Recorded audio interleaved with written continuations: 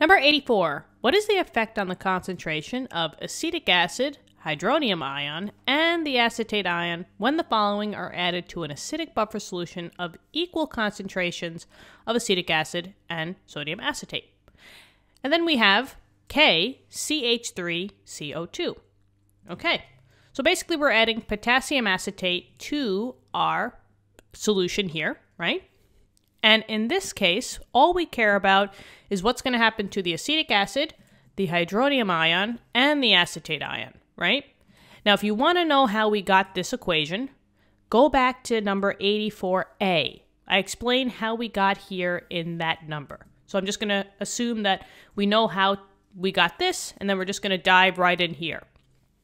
So we're adding, it seems, another salt, right? Because I see that this is an ionic compound. It has a metal, potassium.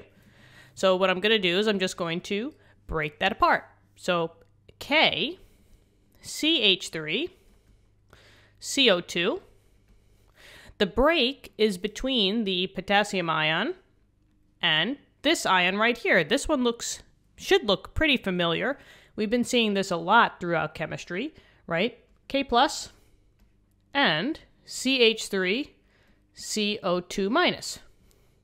Now basically, or hopefully, one of these will link up to one here. Now, it was stated a little bit differently, but it basically is the same.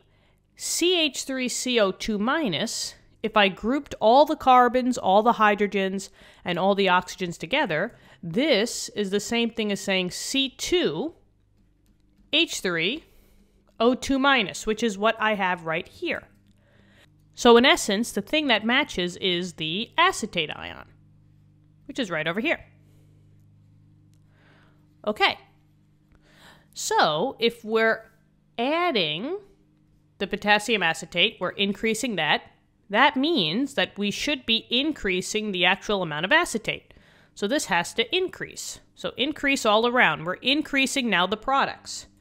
Well, this goes back to Le Chatelier's. Remember, for concentration, if you have too much of any amount, right? If you increase that amount, you have way too much. You will always shift to the opposite side. So since we're increasing on the product side, the overreaction is going to be always to the opposite side. So in this case, we're going to shift to the reactants. So we already answered one question here. We know that the C2H3O2 minus concentration, that's the acetate ion, that's going to increase. But now we just have to figure out, well, what's going to happen with the HC2H3O2? That's the acetic acid and the H+. Well, that just comes from the shift. If we are going and favoring the reactants, that means that the reactant side is going to increase as well. So I know that my acetic acid will have to increase.